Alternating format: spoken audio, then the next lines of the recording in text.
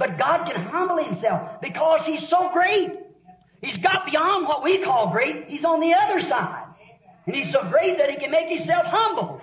I thank Thee, Father of heavens and earth, that Thou hast hid these things from the wise and prudent.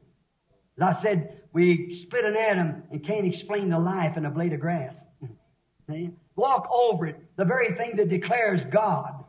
We walk over the top of it. That's the same thing we do today. Yes, sir. Walk over the top of this which is God in letter form. That's right. And accept some man's creed or dogma instead of it. Selling your birthrights for a mess of pottage.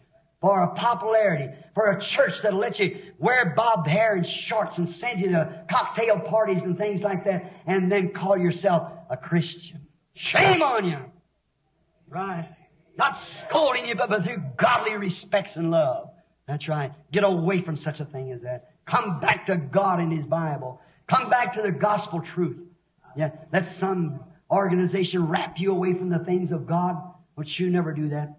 You come back to God's simple way. Just fall on your knees and say, Lord God, I don't care how you give it to me, but I'm here for it. Watch what happens. Be sincere about it. You're more anxious to give it to you than you are to receive it.